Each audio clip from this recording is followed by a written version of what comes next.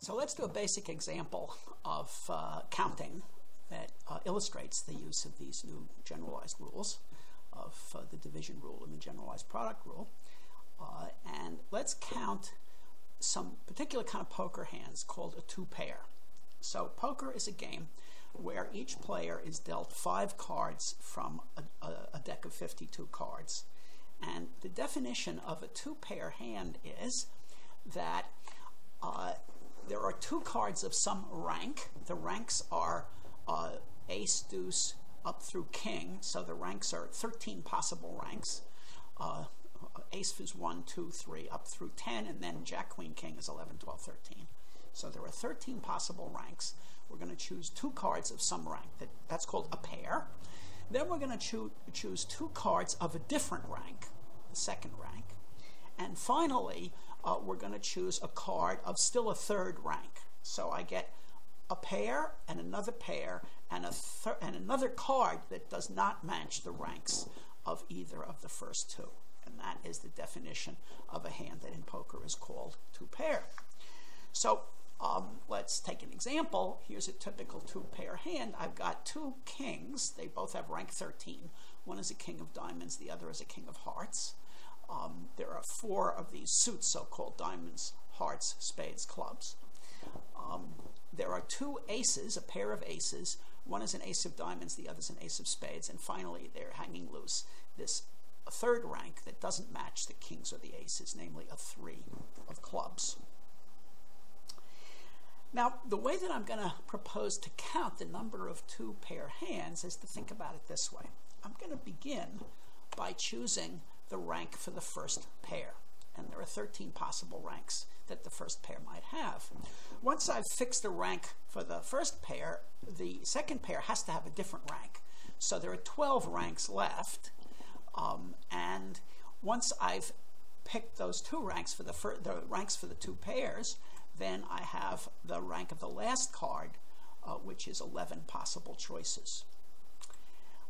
Then in addition, once I've chosen the rank of the first pair, the rank of the second pair, and the rank of the loose card, the 5th card, I select a pair of suits to go for the first pair. So let's say if the first pair I figured out were going to be 2 aces, which 2 aces should they be? Well, pick 2 of the 4 suits, and there are 4 choose 2 ways to choose the suits for the pair of aces.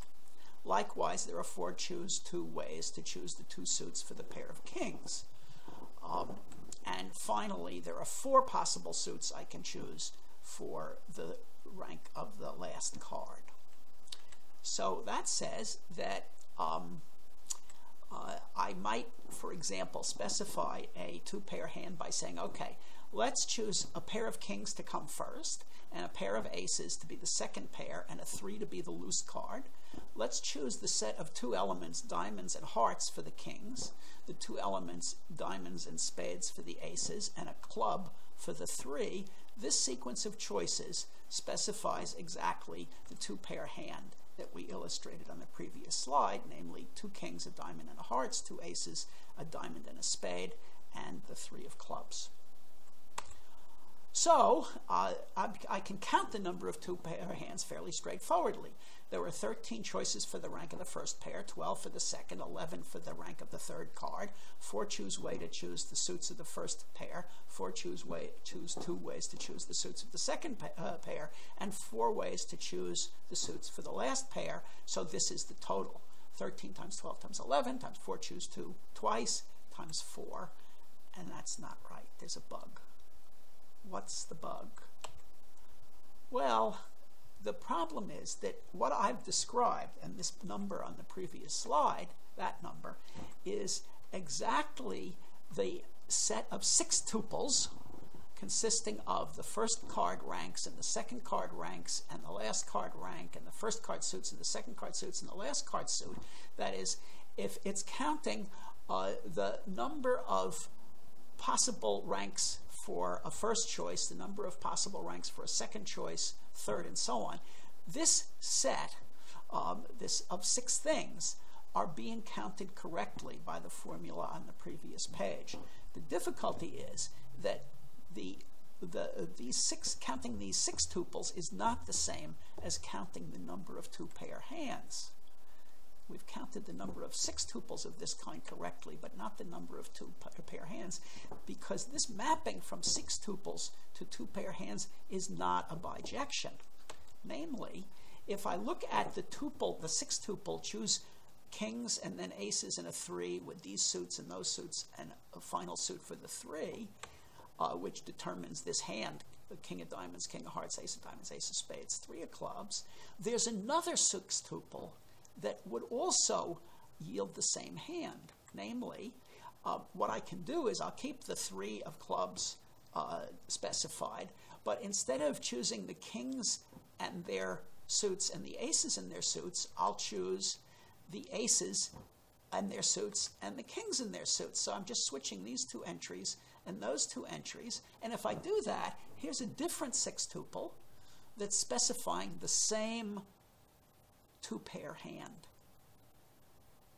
That is, this tuple is specifying a pair of aces and a pair of kings, where the aces have suits diamond spades and the kings have have suits diamond hearts, and the 3 has suits clubs. So the bug in our reasoning was that when we were counting and we said there are 13 possible ranks for the first pair and there are 12 possible ranks for the second pair, and we were distinguishing the first pair from the second pair, that was a mistake. There isn't any first pair and second pair. There are simply 2 pairs, and there's no way to tell which is first and which is second, which is why we got 2 different ways from our sextuples of mapping to the same 2-pair, depending in the sextuple which of the 2 pair I wanted to list first. So in fact, since either pair might be first, what I get is that this map from 6 tuples to 2-pair hands is actually a 2-to-1 mapping. It's not a bijection, because there's no difference between the first pair and the second pair. There's just a couple of pair.